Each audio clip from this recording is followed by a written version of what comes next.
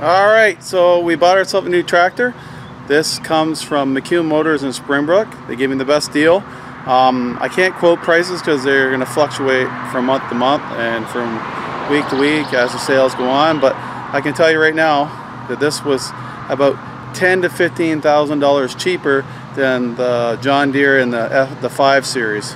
Okay, and it has more standard features like quick attach loader. I know John Deere has a quick attach loader option on theirs, but it's all options. Now this thing is a Massey Ferguson 2607. There are 4 models in this series of tractor. This is what they call a light utility tractor. This is not a subcompact tractor or a compact tractor. This is a light utility tractor. There's nothing light about it. This thing outweighs the competition by I think at least 700 pounds. That's Kubota and John Deere, and it's got the Goodyear tires on the back, 16 by 9 by 28, and Springbrook Motors and McEwen Motors and Springbrook. They load their tires for you. That's comes with it. That's part of the package. They gave free delivery for me out here. We're not that far away. I guess we're 40 minutes away. And the fronts are 9.5s by 24. That's a huge tire. I can see the size of the tire compared to me. That's like past my waist. Okay, so why Massey Ferguson, not Mahindra or Coyote tractors? I was worried about the lift capacity. I want to do large square bales, and I don't believe those little tractors could hold up to the abuse lifting something that heavy. This thing comes with a 6-foot bucket, has skid steer attachments. Now you couldn't get the European style one too. The attachment, that's $600 more, I believe. Now this thing at the knuckles will lift 2,800 pounds and about 1,700 to 1,800 pounds. I can't remember, it's measured so far off of the bucket. Now it will lift. It comes standard with a 911X loader, quick attach.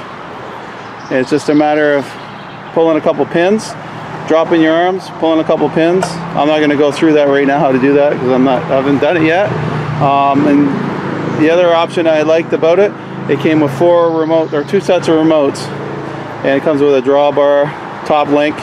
Drawbar is heavy duty. Now it comes standard, this model, the 2607 with extendable lift arms. That makes hooking your 3-point hitch up a lot easier. It comes with 2 different class balls on here. I think it's 1 and 2 or something like that. Easily adjusted sway arms with pins. You just drop the pin out of there, you can sway it back and forth wherever you want. This guard tips up, cover comes off there. It comes standard with a trailer plug, lights, sign. Now it has a wide entryway here. You can get in and out easily. It's got low level fueling. I'm not sure if that's going to be a problem later on with the gas tank right there, but it's made out of heavy plastic. Cars have been using this for years, so I don't see a problem with it. And this one here, you don't have to worry about the fuel. This is 70 horsepower, and you don't have to put DPF fluid in there like Urethra, and there's no DPF filter. It's all taken care of with an EGR valve and a converter on the other side that doesn't need to be cleaned. Air filter, fuse panel, relay center, some more fuel relays and shit on the top. It's all easily got at, not hidden underneath of some stupid panel where you can't get to it. All your coolers are at the front. Oil fills on the side. It does have another one in the valve cover up top, but you'll never get to it. Well, I shouldn't say never. It's right on the top down there. Oil plug, fuel filter, oil filter. What else? Now the other thing I liked about this tractor, it's got a big heavy front differential, and it's got a side input, which means the drive shaft's tucked up underneath it. So if you're ever got into a situation where you're skidding or something like that, other things underneath would hit first, not that drive shaft. And it's all enclosed, and the rack, or the steering cylinder I guess, is sitting on top of the rear end, so it can't be got at and bent. And these are on the back, and it does have enclosed U-joints in the side there. Now this model is 74 horsepower, turbocharged, This is a Simpson motor, which is patented under Perkins diesel, I believe. Somebody correct me if I'm wrong. This should fit the bill.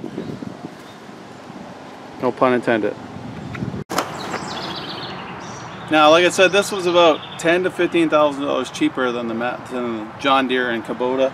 I didn't really check out Mahindra or Coyote. I'm sure they're fine, those tractors. I just figured Massey is the name brand too. It's one of the top 5 in North America. So we're going to stick with something that it's not North American made, mind you. It's made in India or in Indonesia, somewhere like that. But most of the John Deeres are made in China, so what's the difference really? Apples and oranges, I guess. So why did we pick this? We bought something that I figured we could use later on down the road too, if I wanted to do hay again. Something that might be strong enough to run around baler, which I don't think subcompacts are strong enough to do. It's not just piling hay. We bought what we could afford. This is on the top end of our scale, and it's no different than having a car payment. So we went with this. The only difference is this tractor is not going to depreciate like a new truck or a car, so we'll have this for a long time. Next job is to get it indoors, because it's been sitting outside probably since it took delivery in the McEwen Motors, probably last fall sometime. So we need to get it inside, and we're going to start working her out here. If you guys want a tractor like this, I highly recommend McEwen Motors in Springbrook, and talk to Bill. He'll set you right up. Now in Ontario, Canada, when I bought this, I don't know if it was just a sale they had on, anything over 60 horsepower, you don't pay the taxes on it. So this is 74 horsepower, we didn't pay tax on it, which is a bonus. That saved about $5,000 or $6,000 right there.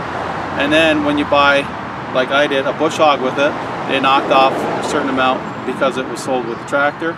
And then they didn't have to charge tax on it either, because it was hooked to the tractor, so there was no tax on it. And they had, because I bought the tractor and the bush hog at the same time, we saved even more money. So that was a good deal, and it was hard to pass up, so we just said the heck with it. And now my old David Brown over there, it's going down the road with the bush hog. So anyway, I highly recommend you shop around, and don't be afraid to pit dealers against dealers. If they want your business, they're gonna accommodate or beat the other guy's price. So, but you have to look at the service too. Now McEwen Motors, I think it's the first oil change, or maybe all the oil changes, maintenance on this. They don't charge service call. They just charge you for the parts because they want it done right, so that they fronted that service. So you can talk to Bill more about that.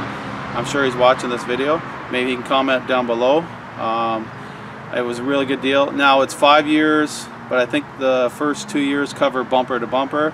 It's some kind of prorated thing, but it's the whole drivetrain is covered for 5 years. Anything goes wrong with it, but like if you get a bulge in a tire, they'll replace it within the first year or two, I think it is, something like that. Not a big deal. Anyway, guys, I'm going to put this Massey through its paces, so stay tuned. We got some barn cleanup to do, and I got a lot of bush hogging to do, and maybe we'll get into some baling again. Not sure yet, but we definitely have hay to do this summer, so stay tuned. New tractor, I hope it works out for me. So far I love it.